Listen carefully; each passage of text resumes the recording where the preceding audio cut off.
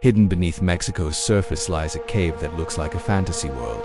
Formed from mineral-rich groundwater trapped for millennia, it is a natural time capsule of Earth's geological history. It's called the Giant Crystal Cave, or Cueva de los Cristales, home to selenite crystals taller than a bus. Each crystal is made of gypsum, crystallized under constant temperature and humidity deep underground, formed in extreme heat and mineral-rich water.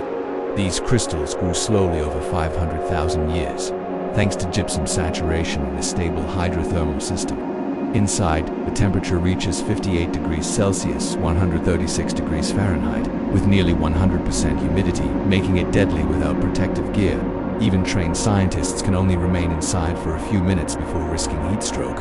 A cathedral made of crystals, a reminder of how patient nature can be. Its silent halls hold a story 500,000 years in the making.